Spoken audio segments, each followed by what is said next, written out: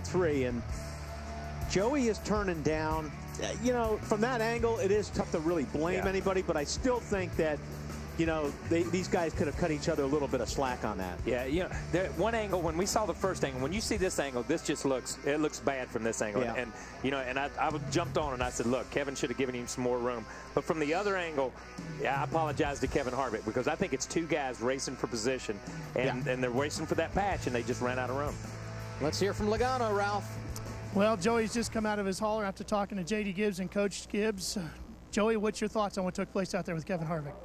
It's disappointing, to be honest with you. It's you know, we had a top 5 run going with the Home Depot Toyota, and that's for us here, that was going to be awesome, and I was pretty pumped up about it. And racing 29, and he let me go in the middle of the straightaway, and decided to dump me in the next turn. I don't know what his deal is with me, but it's probably not his fault. You know, his wife wears a fire suit in the family, tells him what to do, so it's probably not his fault.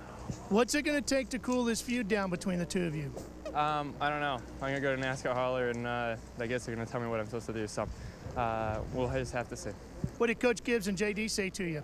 Just tell me to calm down. You know, when we finished 13th, you know, I mean, we rallied back from 30th in 2 laps, so that was, I mean, at least we got something out of it. You know, it's not a top 5 like we should have finished, but, you know, it is what it is. It's just ridiculous that I don't know what I've ever done to piss him off, but he's apparently stupid.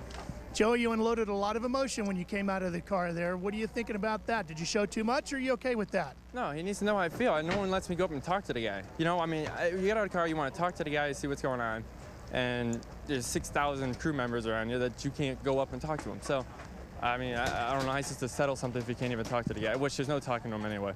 Joey, thanks for talking to us. Here's what Kevin Harvick had to say.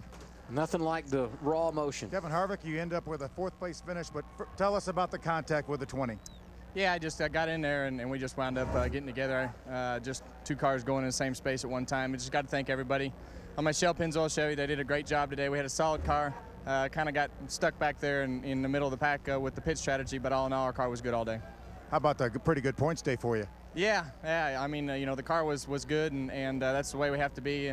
All the tracks that you know, we seem to struggle at in the past have been really good for us, and to go to these racetracks and run in the top 5 every week is what we're looking for.